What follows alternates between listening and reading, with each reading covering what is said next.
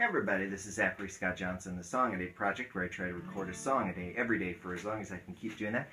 Continuing to make my way through the great Kris Kristofferson, his debut solo record, which is called Kristofferson, in its entirety over the course of a couple of weeks. This is Darby's Castle.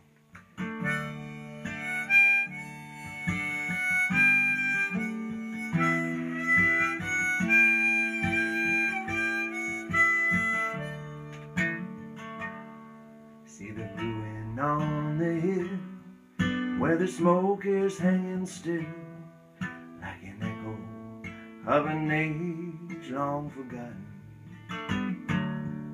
There's a story of a home crushed beneath those blackened stones, and the roof that fell before the beams were rotten. Cecil Darby loved his wife, and he labored all his life to provide her with material possessions. And he built for her a home of the finest wood and stone, and the building became his sole obsession. Oh, it took 300 days for the timbers to be raised, and the silhouette was seen from miles around. And the gables reached as high as the eagles in the sky, but it only took one night to bring it down. When Darby's castle tumbled to the ground.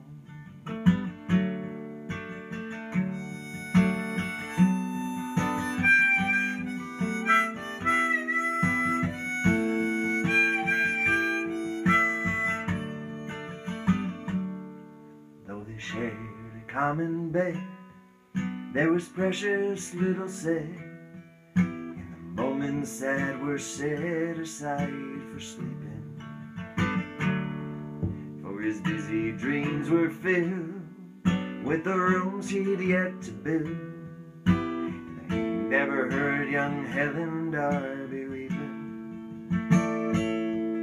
And one night he heard a sound as he laid his pencil down, and he traced it to her door and turned the handle.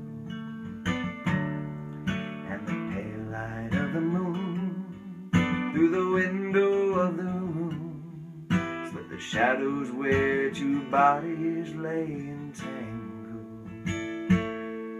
Oh, it took 300 days for the timbers to be raised, the silhouette was seen from miles around,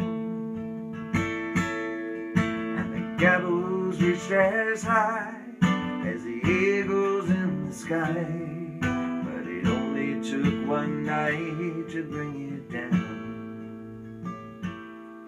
When Darby's castle tumbled to the ground.